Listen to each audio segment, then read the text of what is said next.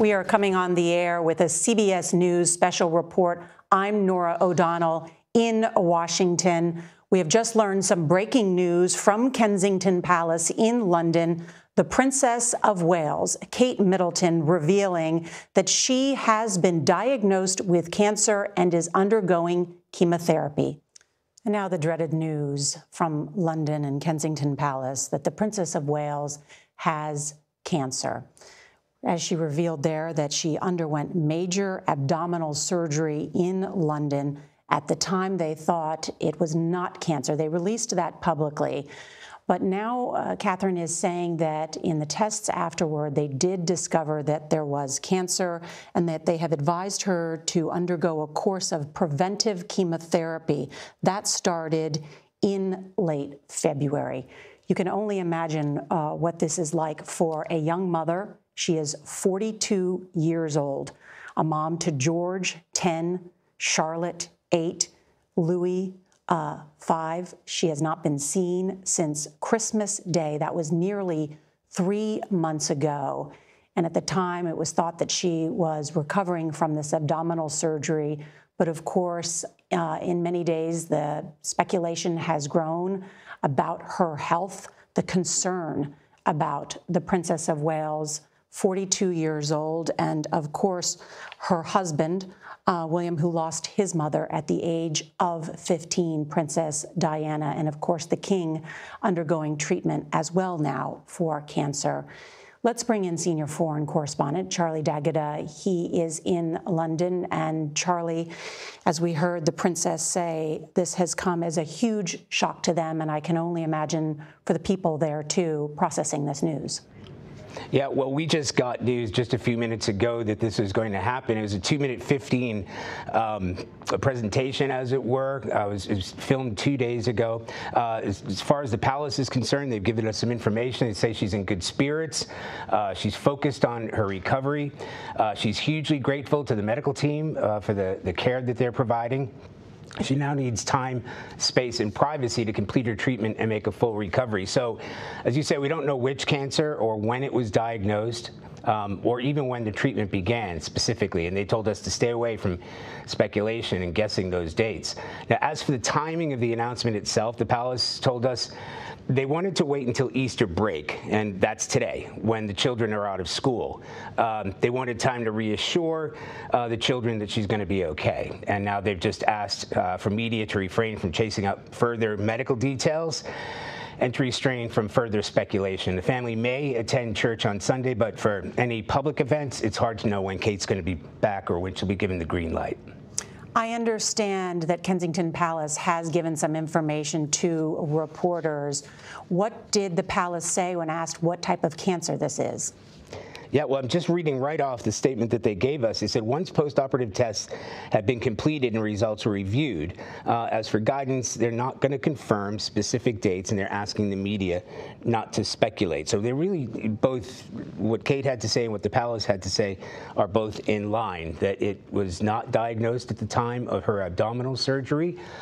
It was since diagnosed, but we don't know when that diagnosis took place, or we don't know when the preventative chemotherapy, as they describe it, began. But as you said, you know, there's been so much speculation. She's been out of the public eye for so many months. There's questions about that image that was released. Everybody's been worried, really, about her well-being. So in one way, this will help clear up some of the confusion, but it's also going to raise concerns here about her well-being.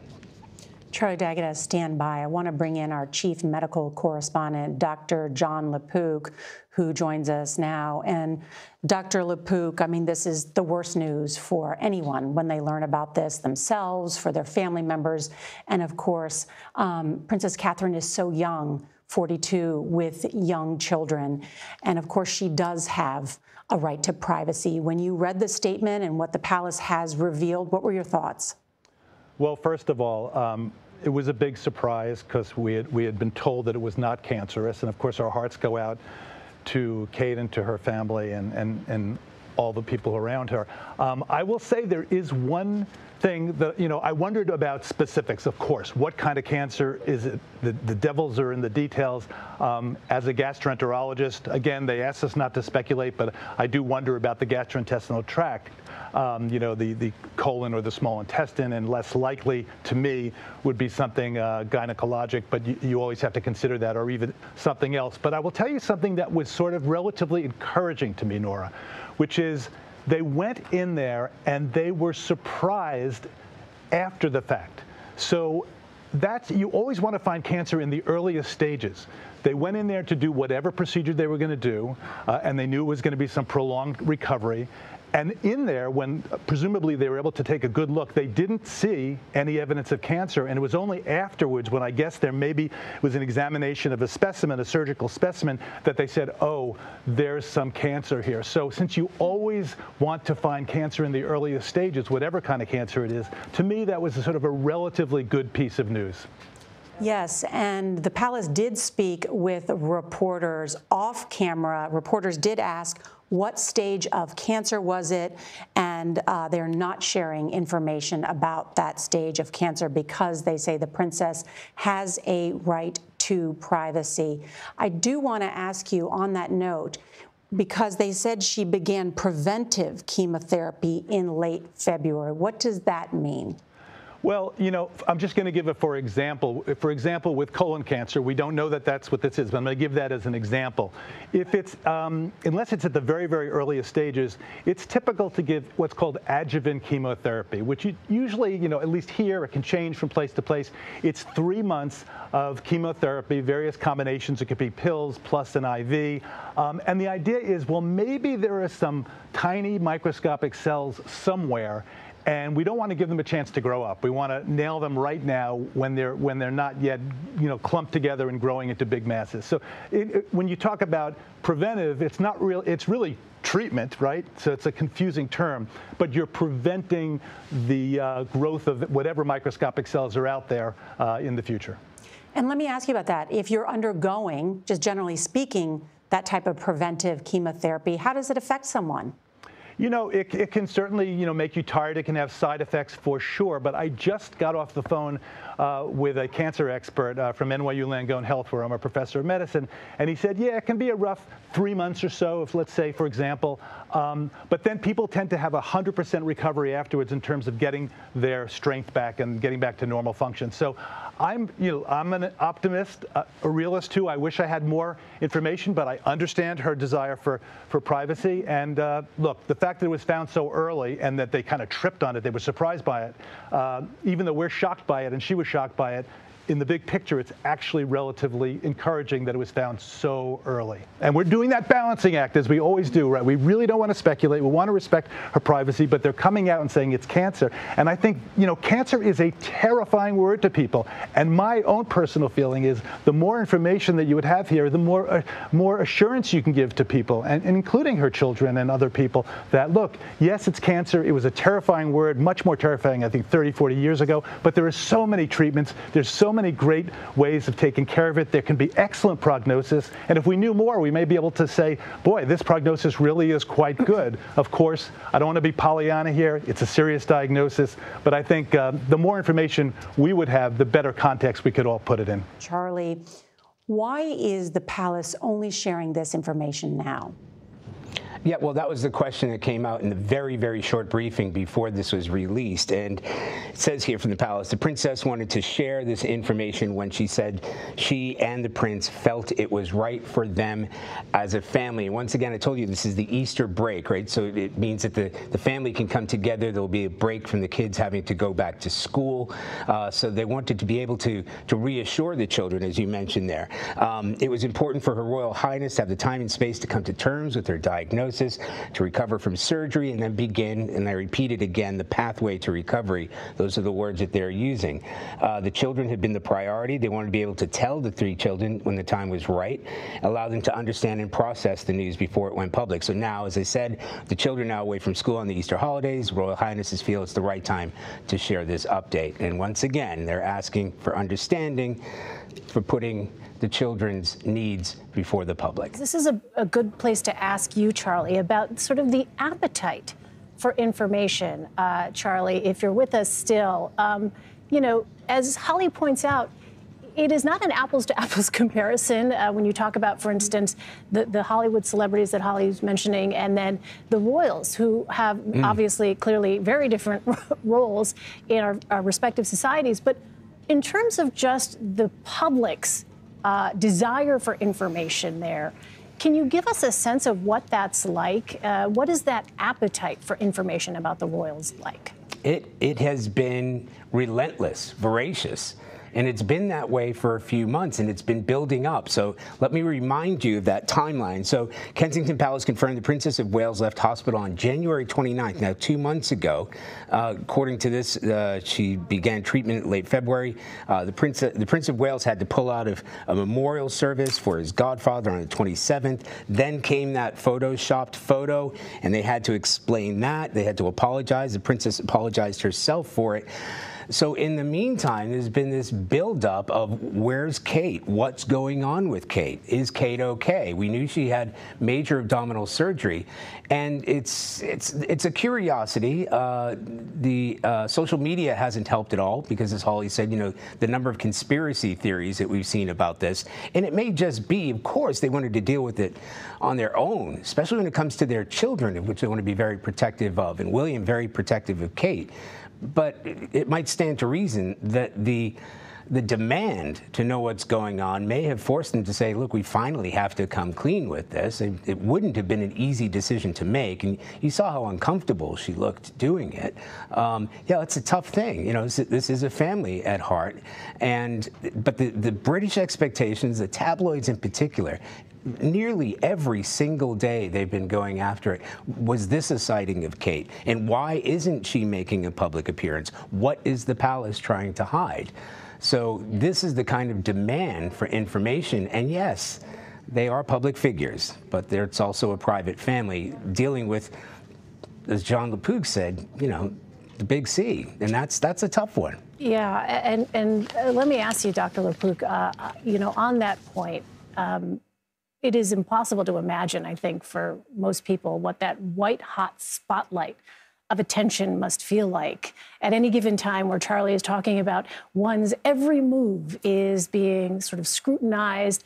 The absence of you being out in the public is something that is very much noticed. Can you just talk from your own experience treating patients who have been diagnosed and their families, the emotional impact that can have? Because as Charlie was saying, as Holly was saying, you know, this is a wife, this is a mother, in addition to being Catherine, the Princess of Wales. She is a person who must be dealing with the tremendous personal, emotional weight of not only her title, but then her role in her own family. Right.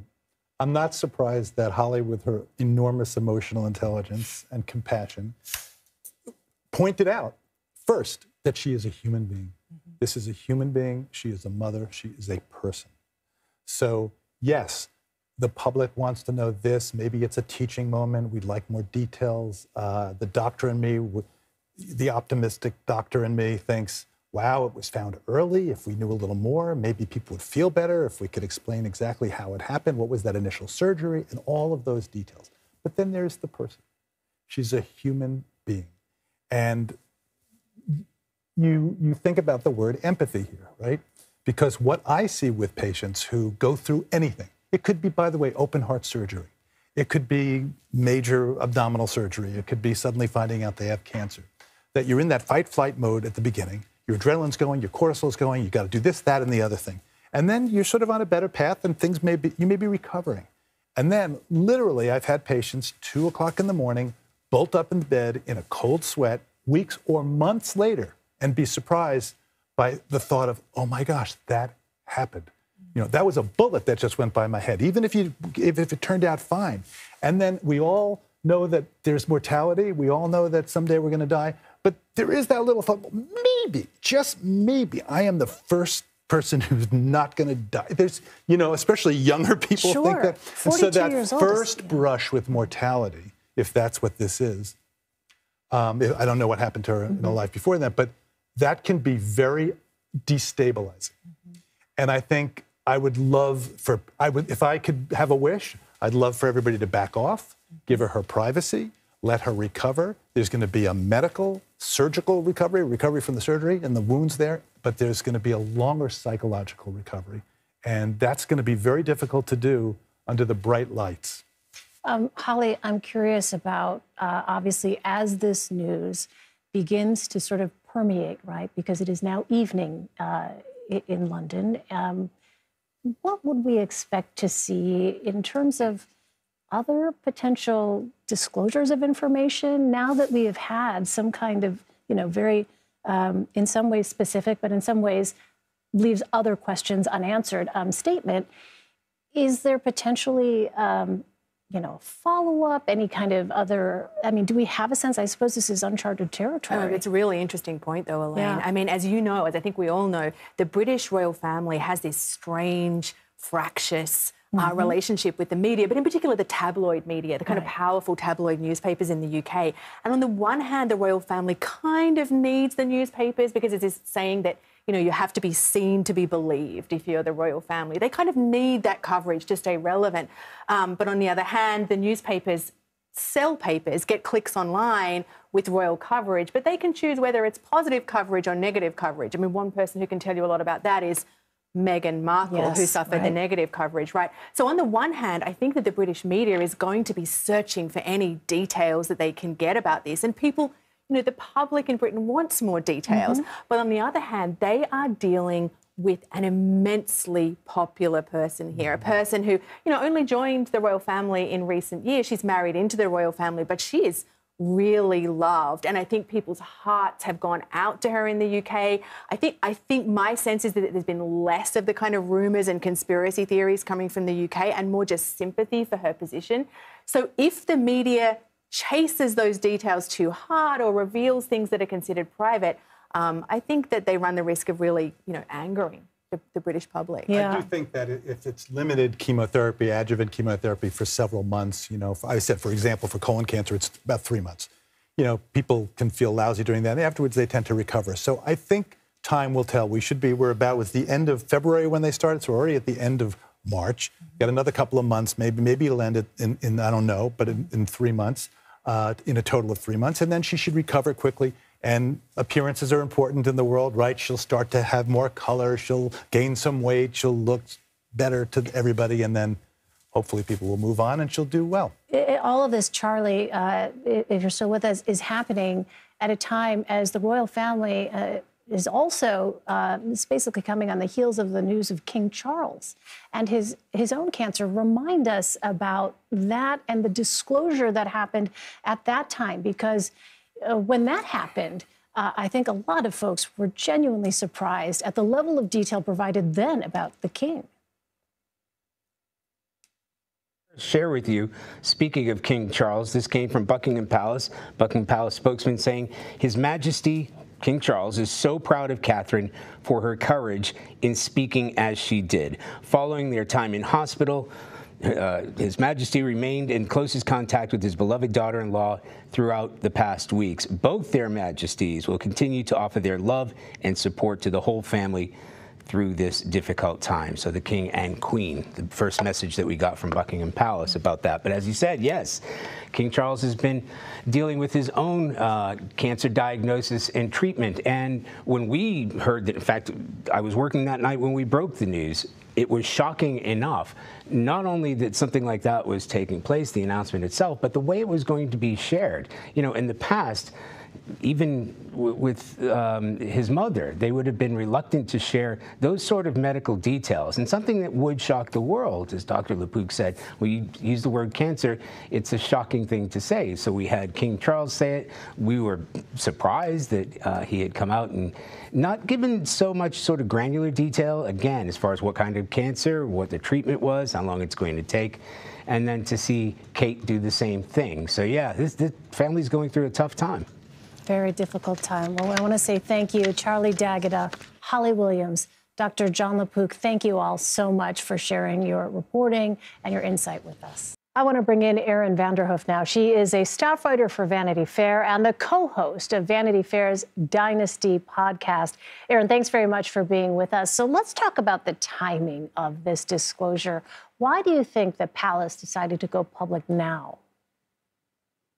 Well, one thing that we know is that the Prince and Princess of Wales children will be off on Easter break starting this weekend. And so they will be able to sort of, not be around other students when this news comes out, because I know that this is a thing that both William and, Prince Harry have said in the past, is that being around other students when big news about your family comes out is really stressful. So we're thinking that's the reason. Yeah. And I wonder if you could just give us a sense of the intense, appetite for information. Why has there been, you think, so much fascination with this particular story?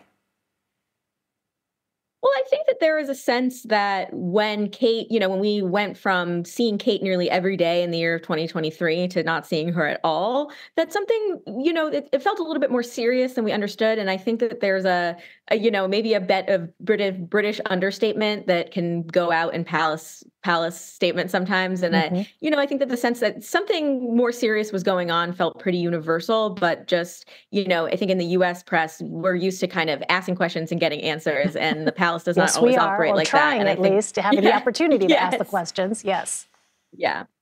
Well, and that's the thing about the palace, is that they treat American and UK media super, super, super differently. And so I think the idea that the UK press didn't seem to be freaking out when there were no answers, I think was very discomfiting to American readers.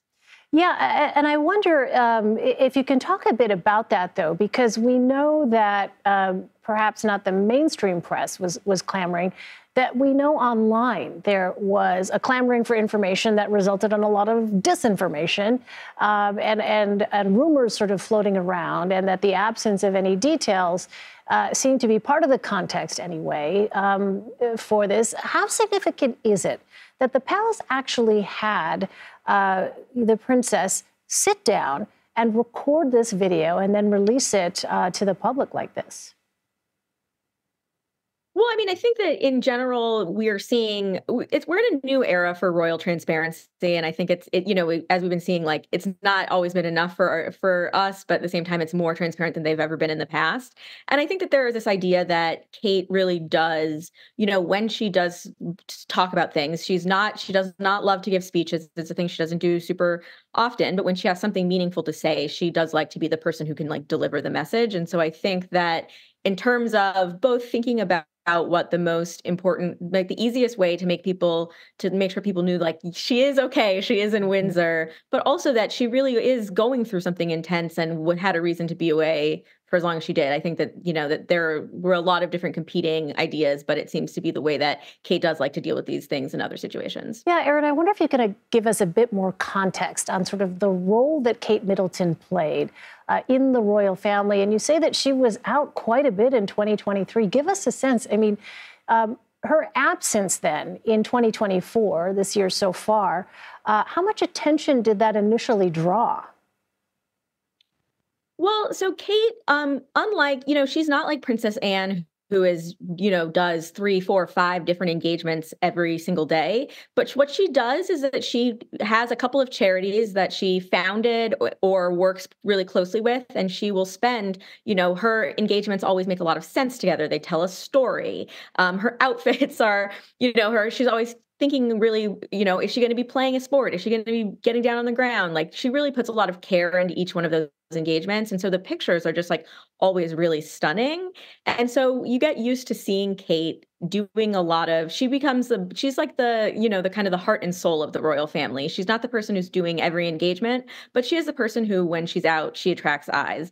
And I think at first it didn't really make too much of a difference because they usually take a lot of time off around Christmas. It's the royals always spend the Christmas season up in Sandringham. They have a house up there. So at first it wasn't so strange, but then I think once it was the time where, we did see Camilla going out, we have seen Anne, we have seen Sophie, people have been doing international trips. Mm-hmm. That's when the absence of Kate became really obvious. And do you think, Erin, at this point, we might hear more from the palace? Or do you think with the release of this video, I mean, I suppose there's no way to tell, but certainly this disclosure inevitably will lead to even more questions and has led to more questions as sort of follow-ups to what already was disclosed.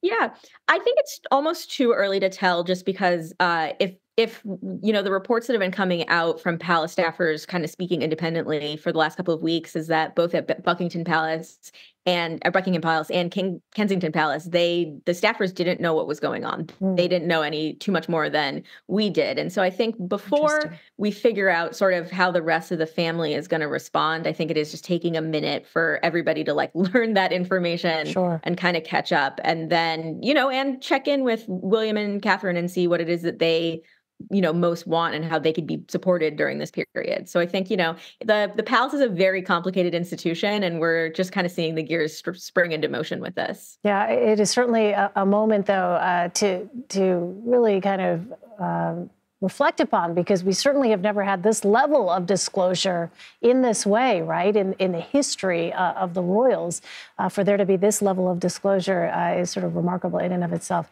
And we begin with that major revelation from the royal family. Kate Middleton, the Princess of Wales, has been diagnosed with cancer and is undergoing chemotherapy.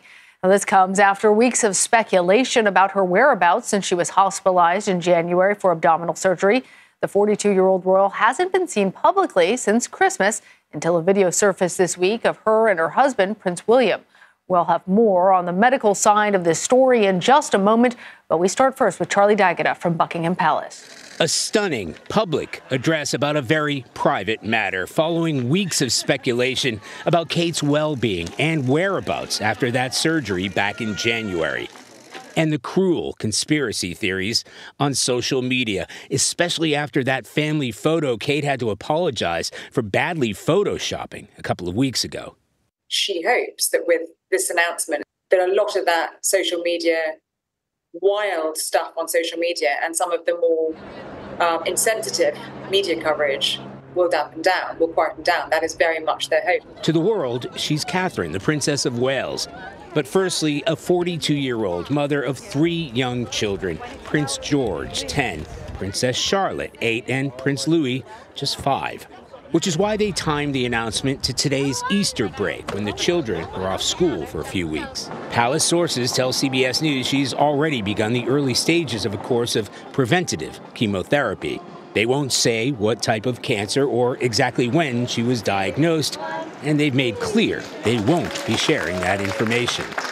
But it comes on the heels of King Charles's cancer announcement in early February. And she finished by adding there was another reason she wanted to share the news.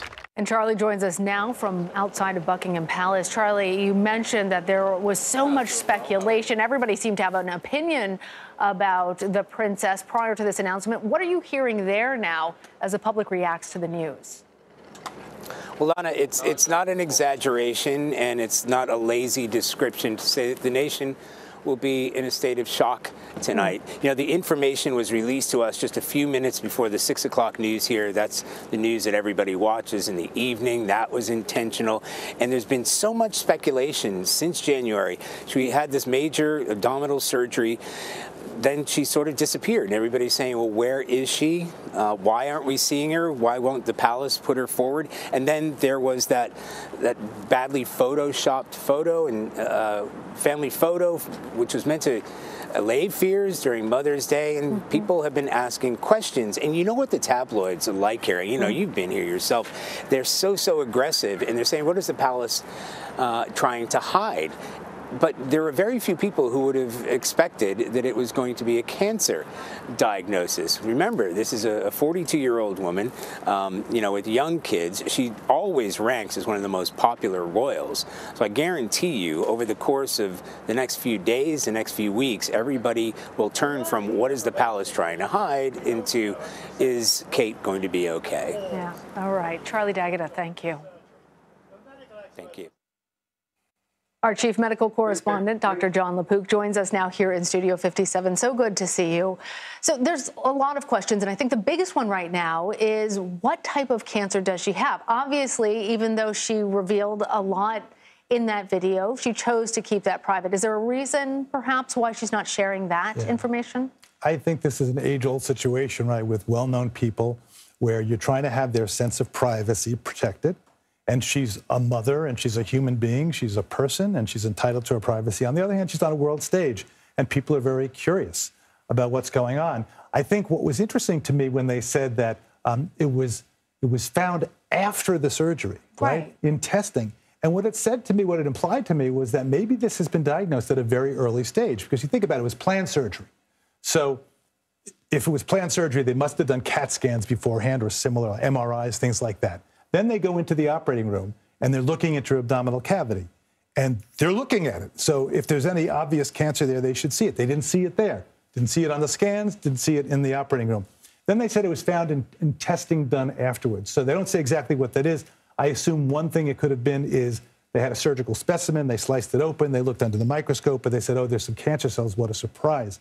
And to me, that means that, well, on the one hand, you hate to hear that it was cancer, but on the other hand, if she does have to have cancer, finding it at its early a stage as possible is what you want to do, because that's the stage where it's most potentially curable. Well, and they described it as preventative treatment. So that's different. It's a very confusing term, right? So when they say preventative chemo, it's confusing because it's the same as adjuvant chemo. It's not preventing the cancer. She already has the cancer. What it's preventing is if there are microscopic little cells that are already in her body somewhere, we can't see them, we can't measure them. Giving chemo now, when they're most vulnerable, we can maybe kill those cells before they have a chance to grow up, form clumps, form metastases, spread to other parts of the body. Once they've spread to other parts of the body, it's really tough to treat them at that stage. So what you're preventing is preventing those potentially, we don't know that they're there, but preventing any cells that happen to be there from getting bigger and spreading. Well, it seems like such a nuclear option, chemotherapy, right? But as we heard, this is the early stages, according to that statement. Well, let me interrupt you when you said nuclear, right? Because people, I think, are quite frightened of chemo, and I know, it can be very frightening to even think that you have to get it. But when you have adjuvant, it tends to be for several months. For colon cancer, for example, it's about 3 months. And you have the chemotherapy, and you may have some fatigue, and you may have some nausea, decreased appetite. But generally, once the chemo's over, you tend to return towards normal. So is it more targeted? Is it different from what we have in our minds about chemotherapy? Right. Well, I think it's the length and the strength of the chemo. When you're doing adjuvant chemo, it tends to be a limited, there's a beginning, a middle, and an end, and that may be about 3 months. It could be a little bit longer. When you think about people being on chemo for months and months and months and on and on and on and on, and then you start getting into bigger side effects. You can have neuropathy, problems with your nerves, on and on and on. I'm not trying to minimize this. She has a diagnosis of cancer. It must be frightening as anything for her. She's getting chemotherapy. We associate chemotherapy with something super serious, which it is. But on the other hand, if this was found early, and if they're doing the chemotherapy really as sort of belt and suspenders, it's possible that the cancer's all out of her body, but just in case there are some cells there, let's give some chemotherapy. All right. Long road ahead still. Dr. John LaPook, thank you. And after weeks of public speculation over her health and whereabouts, Kate Middleton, Princess of Wales, revealed in a video Friday that she is being treated for cancer. CBS News royal contributor Amanda Foreman joins me now. A very emotional video while still being appropriately restrained, Amanda. Was the princess really forced to put out this video based off of the public speculation and rumors that we've heard so at such a strong drumbeat recently? Oh, yes. The speculation had reached such a point that the day before yesterday, the Archbishop of Canterbury, the highest prelate of the country, the Archbishop himself had now weighed into it and said that the public needed to leave her alone. So it had reached such a fever pitch that the palace felt that now was the time. Yeah, and other things that they tried to do before that seemed to all backfire. The edited video, or the edited photo rather, on Mother's Day, all of it sort of bred additional mistrust that we heard being expressed from the public and from the media. This seems to be an effort to repair that. Do you think that it will work? Oh, and would it have been better just to have said that she was battling cancer from the beginning and asked for that privacy and respect? Well, the problem is that there was a tension between what the palace normally does and protocol and then a human being. and a mother with 3 small children. And we've been told that William and Kate wanted to wait until the children had finished school so they wouldn't have to go to school each day. The youngest is 5, 8, and then the oldest is 10. And they didn't want them to face their peers. And school ended. And that's why they made the announcement now. It's so normal in a way, right? That a family, that their first consideration would be for their children. But in so many ways, we think of the royals as not just regular human beings, but as something separate and apart.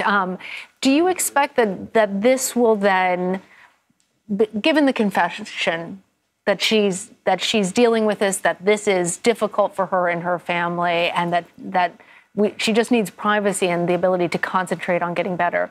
Do you expect that now some of the vitriol will be gone, that people will really leave her alone, or will there be more questions about what type of cancer is it, how is she doing, and the palace will feel the need to give more information? The general feeling is that the internet has to grow up, and this is the moment when it has to do that. That for the last 6 to 8 weeks, there's been a lot of finger pointing at Kate and William in particular, and Kate because of the photograph. And tomorrow is going to be the time when the finger pointers get the finger pointed at them for being so mean and cruel, starting with the comedian Stephen Colbert, all the way down to the smallest internet troll who claimed that Kate was really dead, that the marriage had fallen apart, endless rumors. And now the world feels very ashamed, and people have already started posting apologies, beginning with the actress Blake Lively, who had she'd posted a photograph making fun of the photograph fail, and she apologized for that. And because, of course, if anybody had really known the truth, they wouldn't have done it. But then who needs to know the truth when it's a mother and her 3 small children? Yeah, but what a lovely reminder that if you make a mistake, you apologize. Yeah, you own it. Amanda Foreman, thank you. Welcome. And we want to note that The Late Show with Stephen Colbert is owned by CBS parent company Paramount.